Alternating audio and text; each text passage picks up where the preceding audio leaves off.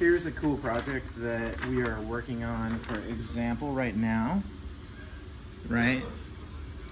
And I'll get into the kind of the window film stuff a little bit later, but you know, we've got a really good grouping of windows on the front of this house, and then on the rear we've got some killer windows as well, right? So we want to have just the right setup and product line for this specific home and the type of architecture. So what we're doing a lot of is we're mixing windows with usually 2 different varieties, sometimes even talking about a 3rd variety, and so that's what I'm going to go over with today with you.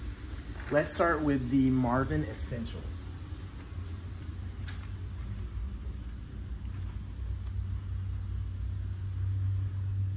So these guys are going to be a black on black fiberglass window, and fiberglass windows have come a long way. They're very thin profiled nowadays, which is very similar to how a lot of the aluminum windows read. You know, a lot of the older homes like mid-century and even 70s homes have this nice thin profile aluminum on the windows. They don't have the thermal breaks in the aluminum on the old school windows, and today's windows do, so we'll talk about that as well. But I'm a big fan of the thinnest profile frames possible. And that's what I see when I look at these Marvin Essentials, right? So take a look at them. Come zoom in kind of close for us, Mark.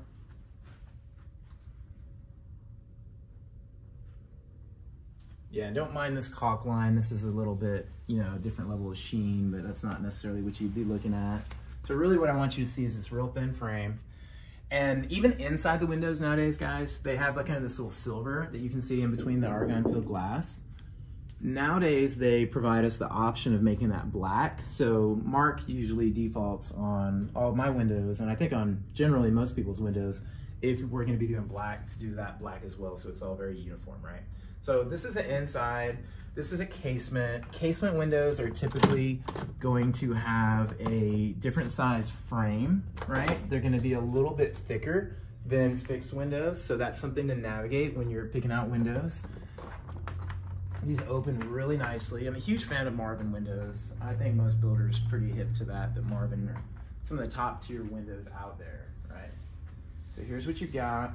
Sometimes when you've got a fixed window next to a casement, you might choose to actually make the window frame a little bit bigger. You can kind of see here's the distinction, right, of the casement height versus the fixed height.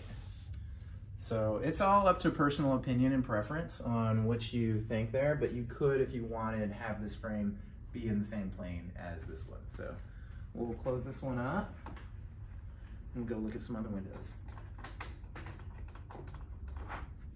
It's a nice, good experience, right?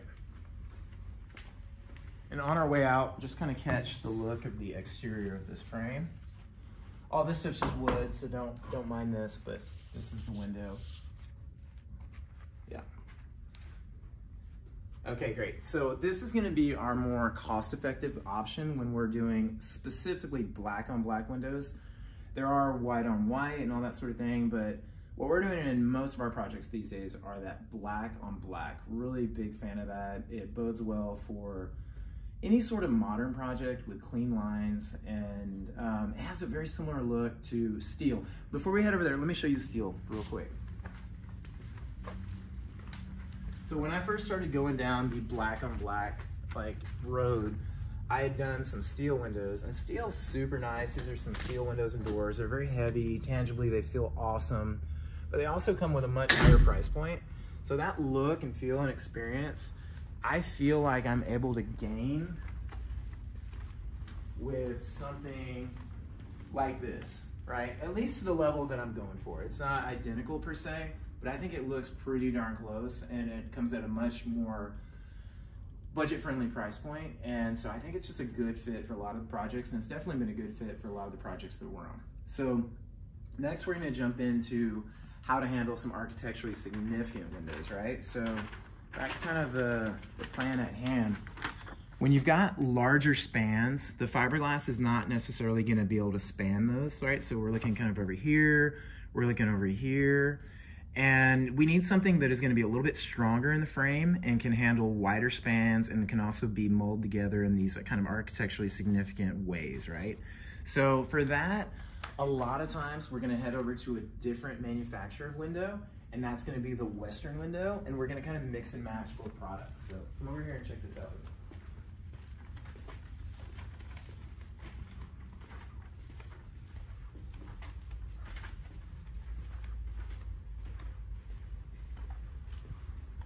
So this is a very nice, beautiful window.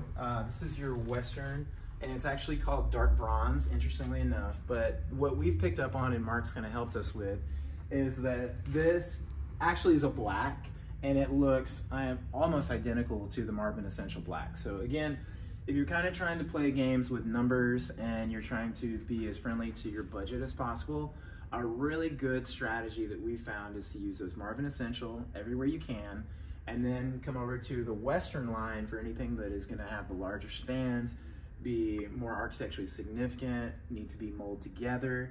And these are made out of, I believe, like Arizona, and they're a very good window as well. The profiles and the frames are very thin, very similar to the Essentials. Definitely not identical, but very similar. And you have lots of options for sliders, big, huge sliders,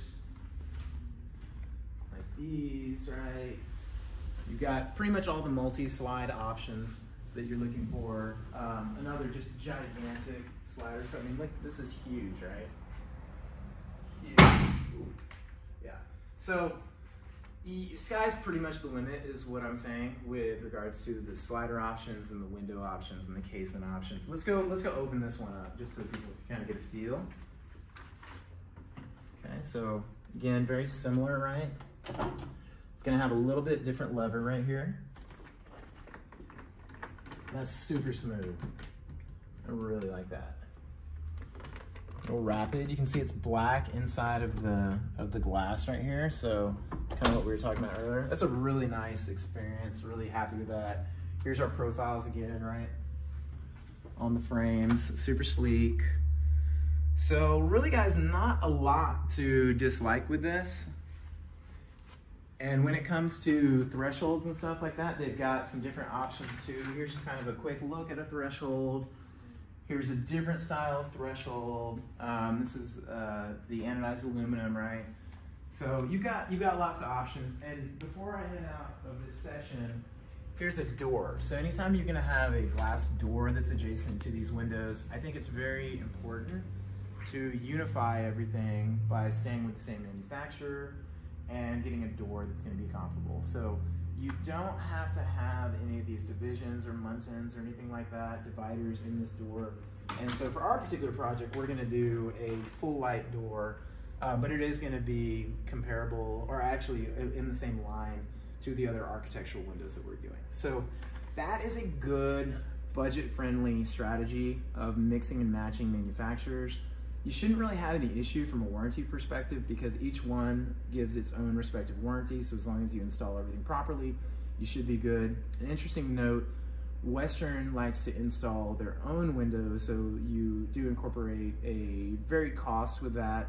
You can potentially save some costs with your framer because they won't have to install those particular windows. So that's something to navigate. Western does that because they like to be in charge of the molding on site for their windows. So that said, there's a really fun new window that's out that I'm a big fan of. I haven't got to use personally on a project yet.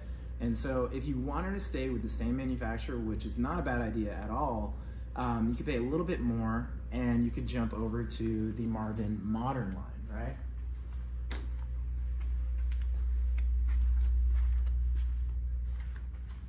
So this is Marvin Modern. It's got probably the cleanest lines out there, and it's made for exactly what it says. It's made for modern architecture with super clean lines, super thin frame profiles, and they've actually got a multitude of colored options. This is their gunmetal, and they're gonna be comparable to Western in many ways. They're gonna be a little bit higher price point. Let's say maybe a good 15 to 20% more in some cases. It all varies on those particular units you're doing. But they're a really incredible window. And again, it allows you to stay with that same manufacturer and get identical colors and all that sort of thing. So there's a lot of good benefits to doing that. And this particular window, this one is actually a fiberglass on the outside that is made to look and feel like an aluminum. They have a fancy name for it, but it's not coming to me right now, but that's okay. It's a super cool fiberglass. High density fiberglass. There you go, thank you, Mark. A high density fiberglass, right? On the outside. So that's kind of a unique look. Come zoom in on this for me. Yeah, this whole flush deal is not something that you see. You see a lot more stair stepping on the other lines, and this is just all about flush. So it's pretty much the cleanest window and door out there. Let's go on the inside and look at it. So this is going to be your aluminum on the inside. Of course, guys, all this is thermally broken, and this has a really neat powder coated feel to it. So I'm a super big fan of this.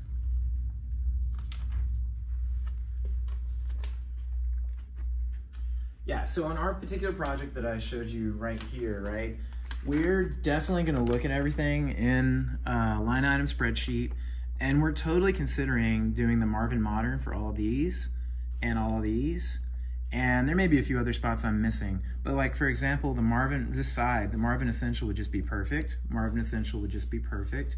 And if we go black on black with everything, that makes it really easy. And it's just gonna kind of come down to a numbers game and what our clients like and what we like the most.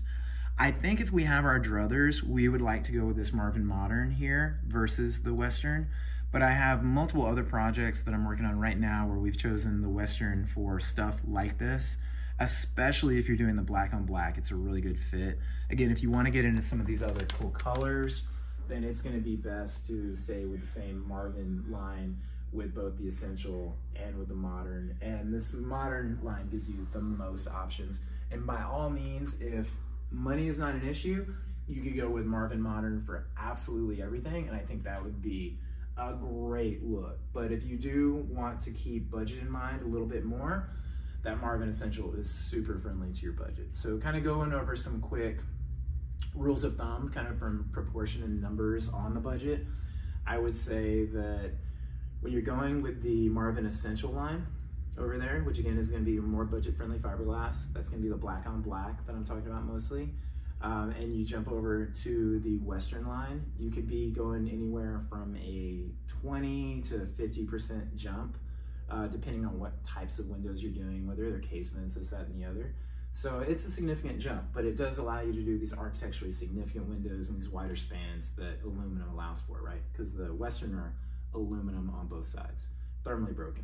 And then when you want to jump from Western over to this Marvin Modern, be prepared for another maybe 15 to 25% jump, kind of in that range. And of course, get with your sales rep and talk with them all about that. I'm just kind of giving y'all some quick rules of thumb that I'm aware of, but that all changes. It's all subject to change. So that's kind of the guidelines that I use mentally when I'm looking at these and I'm thinking about budgetary associations with all these.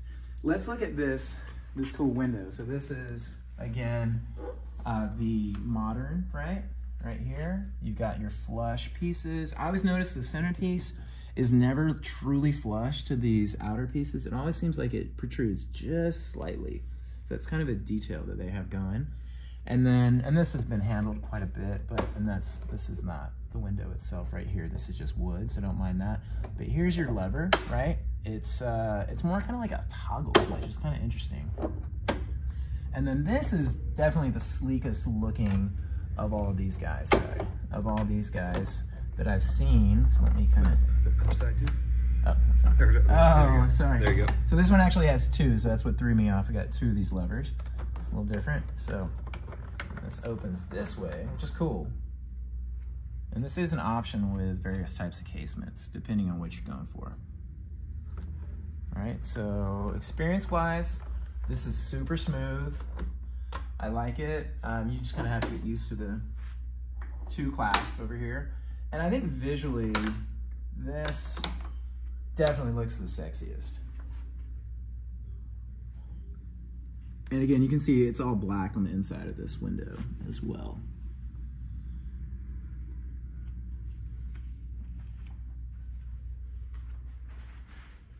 So guys, I hope that was a good overview for you. There are a ton of options in this showroom over here at Mirror Gallery of Austin. And Mark Albers, like I said, is a great sales rep, so feel free to reach out to him, and I'm sure he'd be happy to show you and your clients around. I think it's always super good if you're doing custom building to bring your clients in, have them tangibly touch and feel everything, and know that there's many other options out there in relation to wood and steel and stuff like that too. So sky's the limit. But yeah, I hope it helps you out on your next new build or remodel. Adios, amigos.